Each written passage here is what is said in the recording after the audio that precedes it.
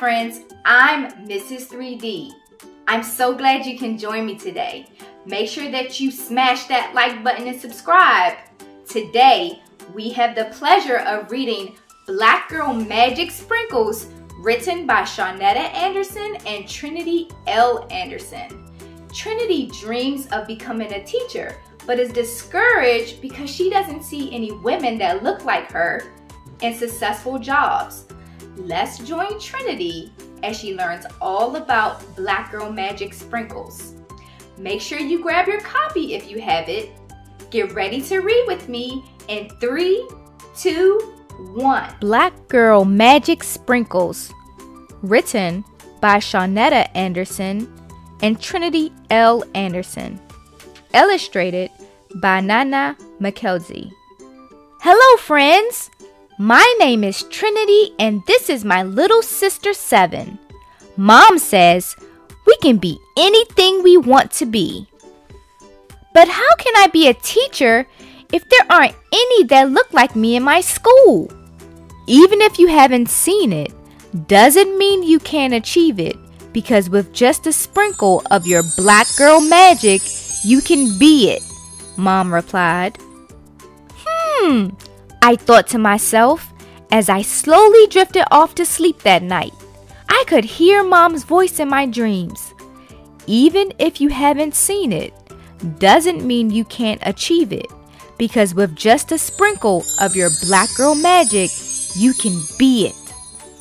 I found myself looking for those Black Girl magic sprinkles as I soared amongst the clouds in the sky. There, across the sky, I spotted it. It was the most beautiful, shiny, blue and gold jar with the words Black Girl Magic Sprinkles written on the tag.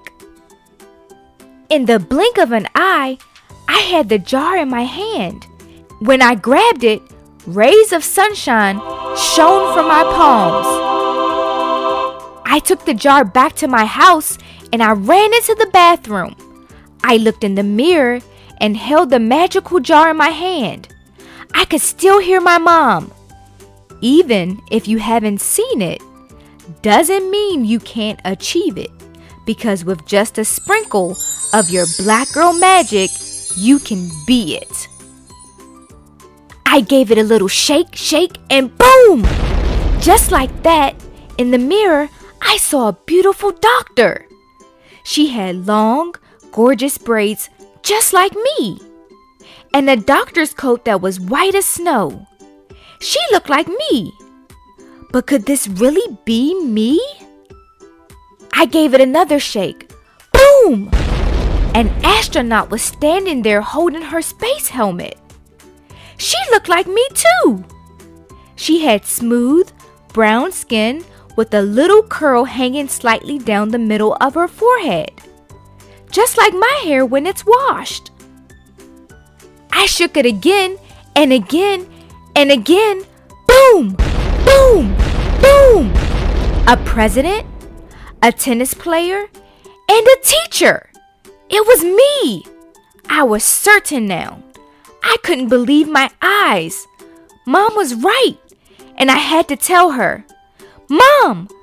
Mom! I shouted. Mom! Then suddenly, I was awakened by a light tap on my shoulder. It was my mom. Could it be that I was dreaming the whole time? Mom, where are my sprinkles?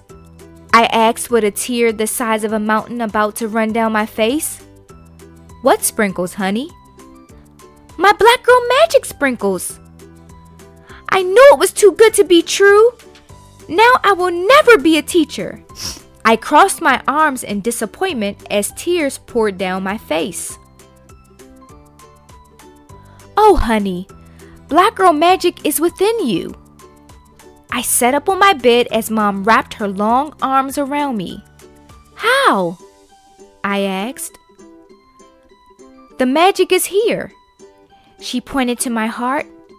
You carry it with you when you walk and when you talk. You are Black Girl Magic and you can be whatever you want to be as long as you put your mind to it.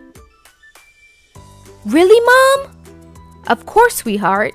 And don't you ever forget it. Mom gave me a huge hug and kissed me on my forehead.